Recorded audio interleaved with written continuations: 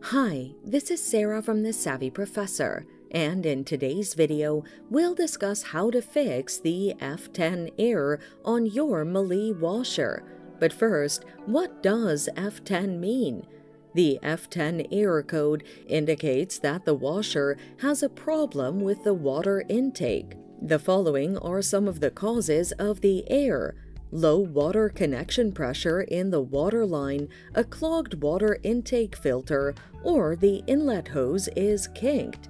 Now, let's look at the best solutions to fix the error. Inspect the water pressure. Ensure that the flow pressure of the water is at least 1 bar. Increase the pressure if it's less than a bar, and reprogram the washer if the pressure can't be increased.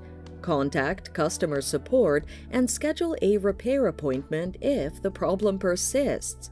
Clean the inlet filter. Remove the washer from the power and turn off the water supply to the washer. Disconnect the hose and check the filter and remove any debris in the filter. Rinse the filter under running water and reconnect the hose to the tap. Inspect the inlet hose.